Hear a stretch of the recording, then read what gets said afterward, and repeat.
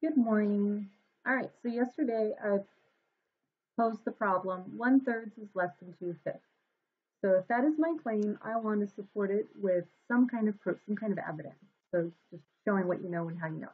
Okay? All right, so there are a couple different ways to show whether or not you agree or disagree, true or false, 1/3 is or is not less than 2/5. All right, one thing you can do is to put down in your number line where those thirds and fifths are and just visually see which one compares to which one, okay? All right, so because 1/3 is less than 1/2, and I know that because 1/2 would be 3/3. When your numerator and denominator are the same number, that equals 1/2. So I know that it's less than 1/2. Same thing with our 2/5. It's less than 1/2 because 1/2 would be 5/5. When your numerator and denominator are the same, they are 1/2. All right.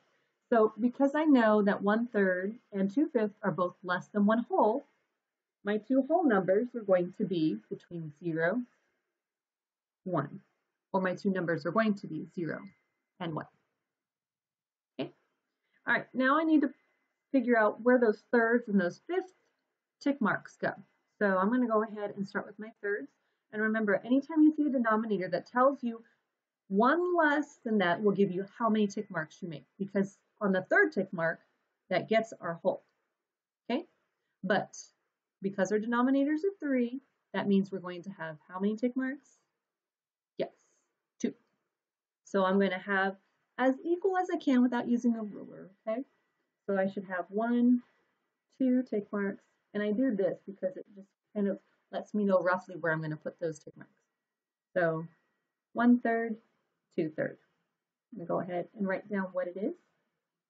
And I'm going to go ahead and plot my 1/3. We're plotting them just lets me know on the number line which number I'm working with. Okay. Then I'm going to go ahead and write the tick marks for fifths. So how many tick marks am I going to have for my fifths? With the denominator 5. 4. All right. So I'm going to go ahead and do the same thing with my finger, just kind of visually seeing where my fifths would go. Okay, kind of somewhere around there. 1/5, 2/5, 3/5, 4/5. Pretty close. 1/5, 2/5, 3/5, 4/5. And then our last one would be 5/5, again, also along with our 3/3. Okay. All right, and now with that in there, and that glare is still working at us right there. All right, I'm going to go ahead and plot my 2/5.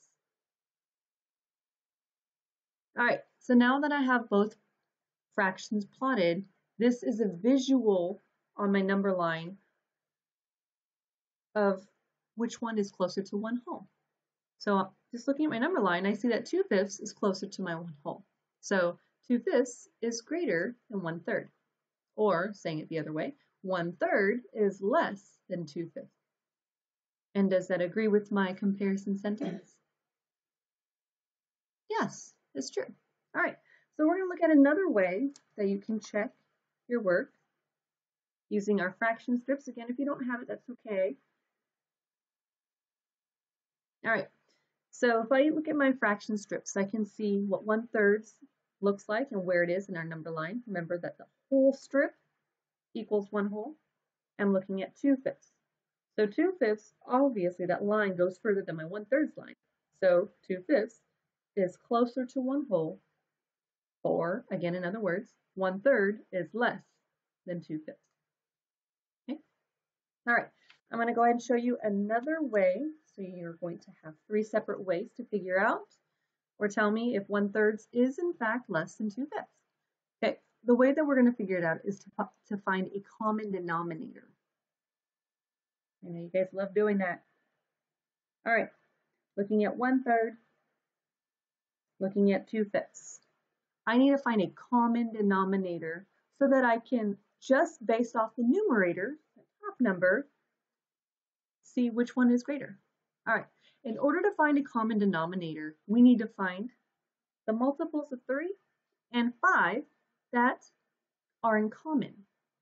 Okay, so some of us can do that quick mental math, be like, got it. Okay, while some of us are going to continue to work on our multiples, write it out, so that it's another way of also checking our work. Okay, so I'm going to start with my 3s, multiples of 3. So I'm going to go 3, 6, 9, 12, 15. I usually only go about 5 numbers out just because it's usually as far as you need to go. Again, the word is usually, sometimes you need a little further. Okay, and then working on my multiples of 5. 5, 10, 15, 20, 25. Now I'm looking for a number that both 3 and 5 have in common. So looking down the line, any 5s up top? No. 10s up top? No. 15s up top? Okay, I see that they do have 15 in common. So now I have a common denominator for both 3 and 5. So I know I'm going to multiply something here to get me a denominator of 15. Same thing here. The reason I put it in box is just to make sure I know that the same number here is going to go right here. Same numbers. Okay. Again, denominator of 15. So starting with my 1/3, 3 times something is going to give me 15. 3 times what will give me 15? 5.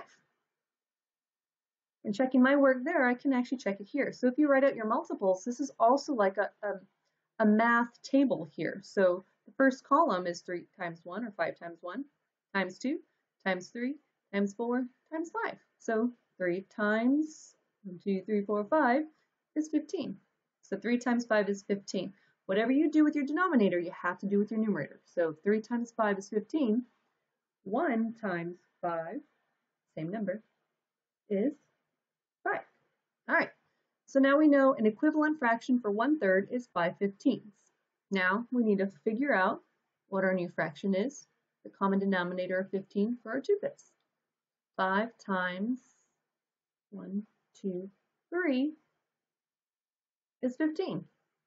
Again, whatever you do with your denominator, you have to do with your numerator. If 5 times 3 is 15, 2 times 3 would give you 6. All right, so now that we know that 1/3 is equivalent to 5/15 and 2/5 is equivalent to 6/15, and we have now a common denominator of 15, we're only looking at our numerator. 5 is less than 6. True.